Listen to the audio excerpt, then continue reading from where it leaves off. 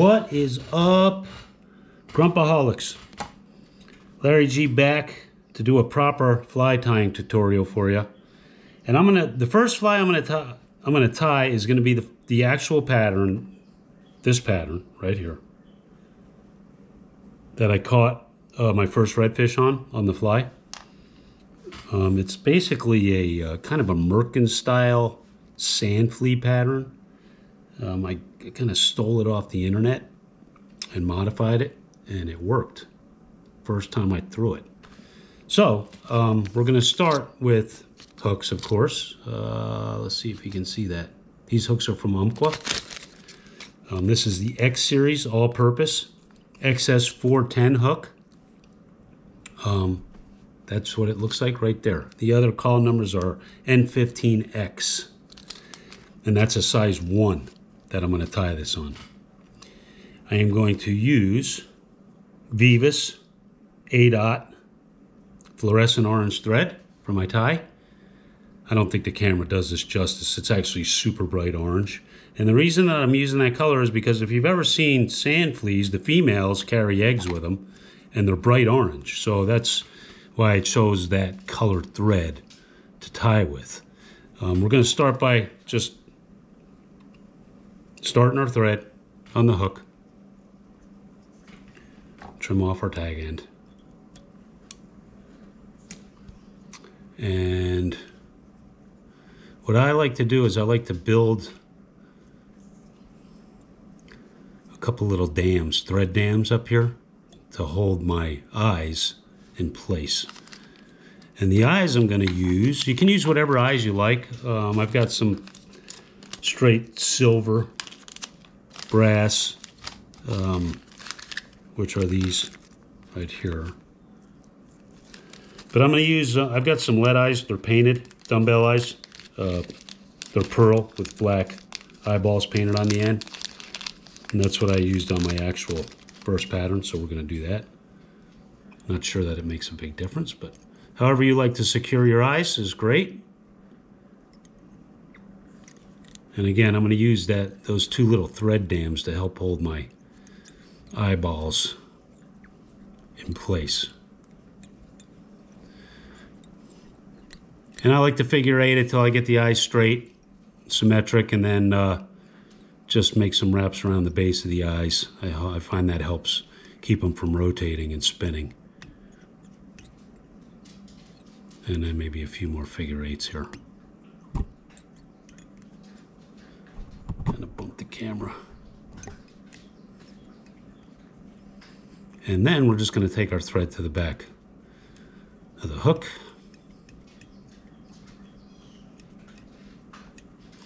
I like to kind of start it down the bend a little bit, and then I'll bring it back up. I'm going to do a couple layers of thread here.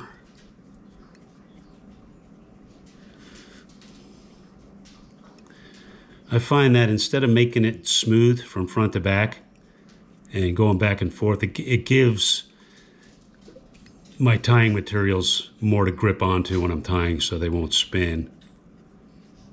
Again, that's personal preference. You can do whatever you like. Okay, we're going to tie in what could imitate potentially legs or claws, and I am going to use, that's not what I'm going to use. Let me find those legs. I just had them here.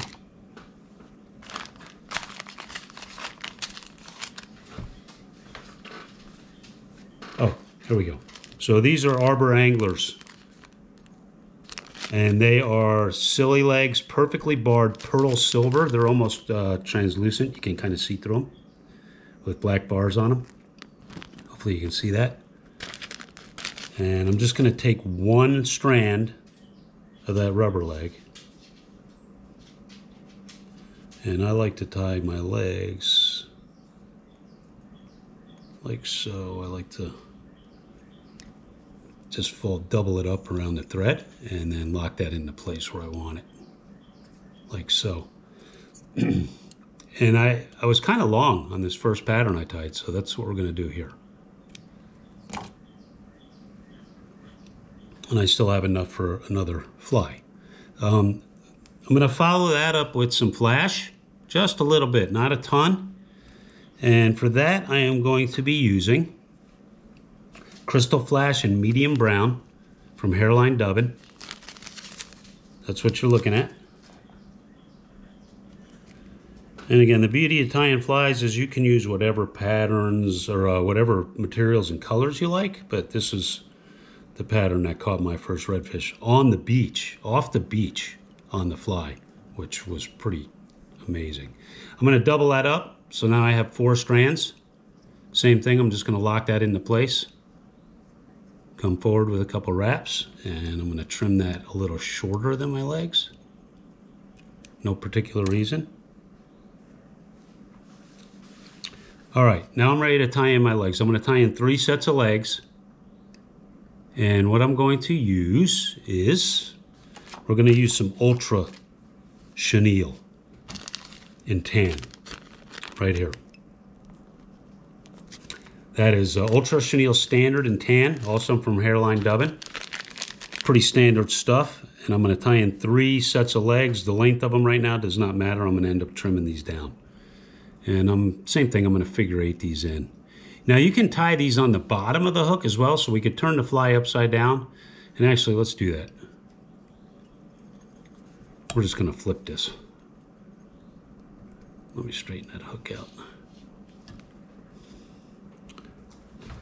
And then we'll tie in our 3 legs, 3 sets of legs.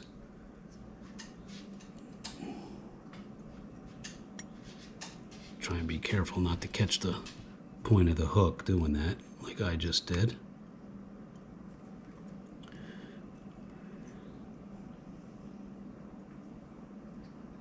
Get those secured.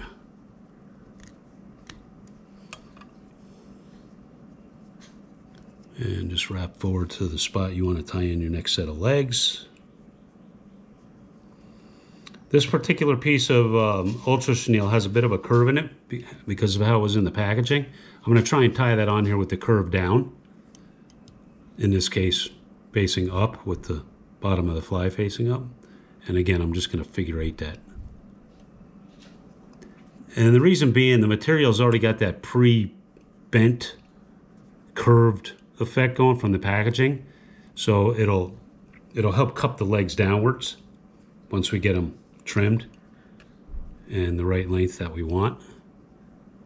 So that's 2 sets of legs, and then we're going to pin on our final set of legs. And we're going to leave these legs long for the time being and just work around them. Same thing, we're just going to figure 8 this guy in.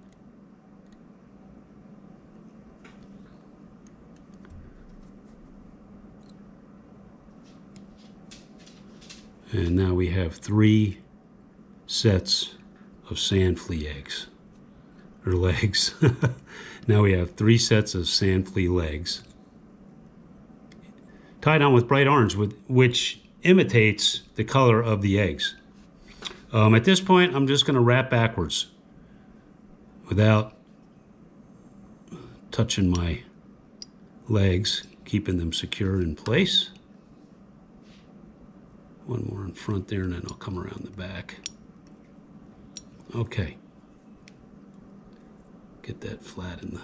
I don't have that perfect rotary vise, but the Regal works pretty well. I like that. I've been tying on a Regal forever. Okay. So, 3 sets of legs.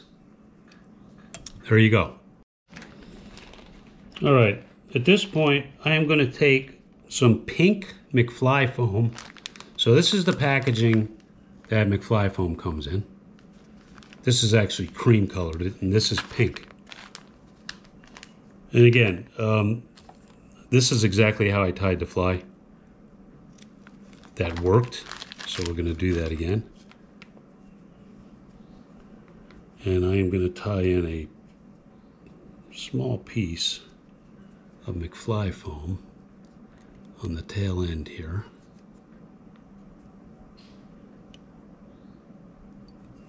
Hoping to kind of represent an egg sac. I'm going to trim this short. Make sure I don't get any of my crystal flash. So this is just going to be a little tag on the back. That's it. That's what you're looking at. And I could have tied that on first. Be honest with you, I forgot. But it shouldn't have a big effect. Okay, now I've got pre-cut sparkle yarn in tan. Same thing, I'm going to figure eight this onto the hook. Now that I've spun the hook back upright, and these are going to get tied onto the top of my hook.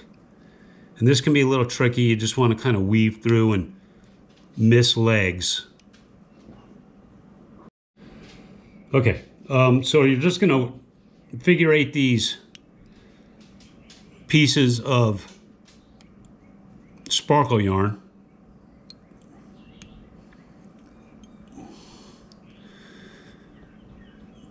To create your body, and you got to be kind of careful here. You don't want to catch the legs. But we're just going to tie in one piece at a time, one section at a time. If you have room, you can probably tie, depending on how full-bodied you want the fly to be. Let me bend this leg back.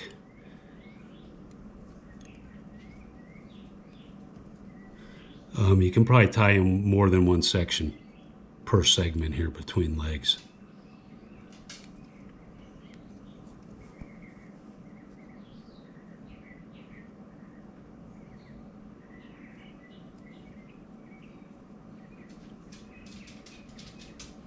Okay, finally got that caught properly. And again, you're just weaving and figure eighting in between leg segments. I actually like to do enough to where I can see the orange thread on the top here. Just makes it pop a little more. So I'm probably going to do like 5-6 wraps here. Make sure that's secure. Come through to the next section.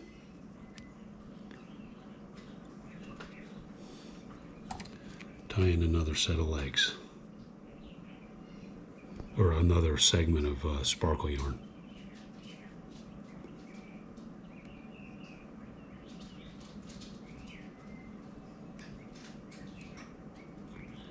And these legs are going to be trimmed. They're not going to be this length when we're done. But I find that leaving them long during this process of the tie makes it a little easier to work around them. You can grab them and get them out of the way a little easier. And we're going to do one more section of sparkle yarn right behind the eyeballs. And we're going to figure eight that in as well, while we don't catch our legs.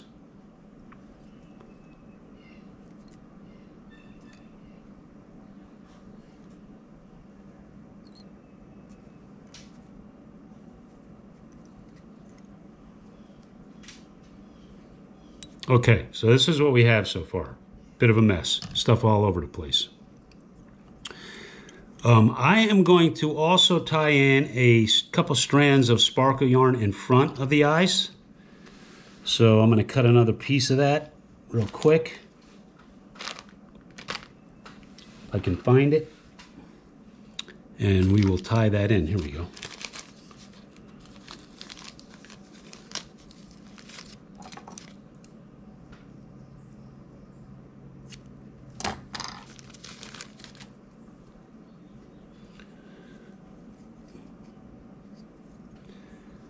So this will be my final segment that I'm going to end up using for body.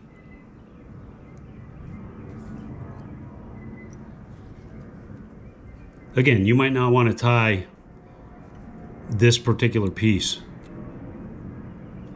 off the front of the fly, but that's how I did it and it worked.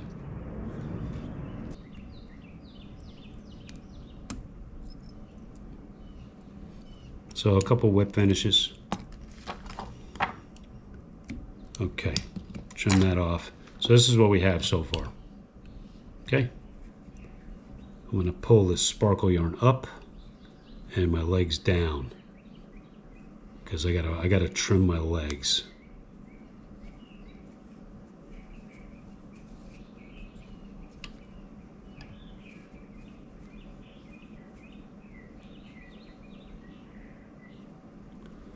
All right.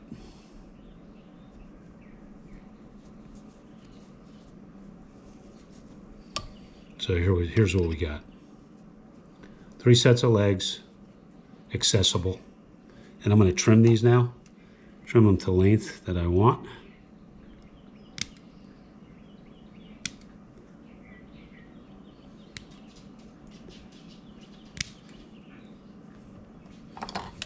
So 3 sets of legs, and at this point I am going to take a lighter and I'm going to burn the ends of these just so they taper and they look a little more natural. And I'll show you what that looks like when we're done here. Just a quick pass. So those legs now, the ends of the legs are rounded. And I managed not to burn my sparkle yarn. And then at this point, we're going to take our brush and we are going to start creating a nice full body by brushing out this sparkle yarn. And I'll spare you. I'm going to just kind of blow through this, but you're going to brush out this sparkle yarn until it gets like fully fluffy.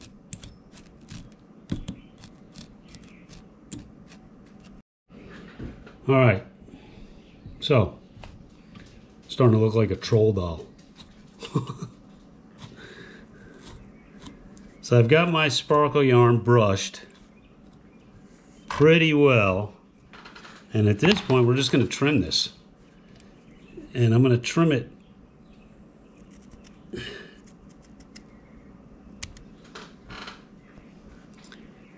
little shorter in the front and the back.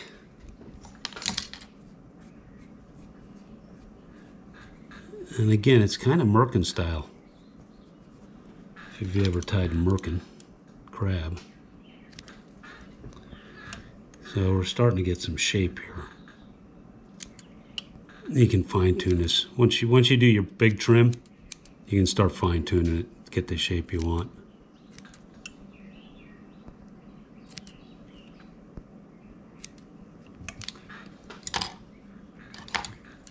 Maybe a little more off the front, a little more taper. So that's kind of what we're looking at. That's the pattern. That's the Grumpy Sand Flea right there, version 1. Get my legs popping down a little bit better, but yeah, that's it. Tie a couple up, let me know if they work for you. I think they're gonna be slayers. I mean, I really like the orange thread, how it pops and looks like a potential cluster of eggs on a female sand flea. So it doesn't have the body, you know, it's not full, but man, that fish ate it. I mean, I let it lay on the bottom and the fish came over and ate it. Boom, that was it. That is the Grumpy merkin style sand flea. I think we're good. I think we're gonna leave it as is. Just a little bit off the front there, even up this side. Yeah, that's it. All right. Hopefully you tie some up and they work for you. Tell me what you think. I don't know if I could tie it better because it worked the first time I threw it at a redfish, so. LG, the Grumpy Panhandle Fisherman, with my merkin style Grumpy Sand Flea. I hope you like that. Leave comments below. Like, subscribe, and we'll catch you out there in the salt, you guys. The reds are just now, well, they've been up on the flats now, but I just got back in town, so the reds and the trout are back up into the shallows. So we're gonna have some shots fly fishing here. Probably early next week, maybe tomorrow, if I can talk the wife into getting out there. So we'll talk to you guys soon. Hope you enjoyed that. I'm out.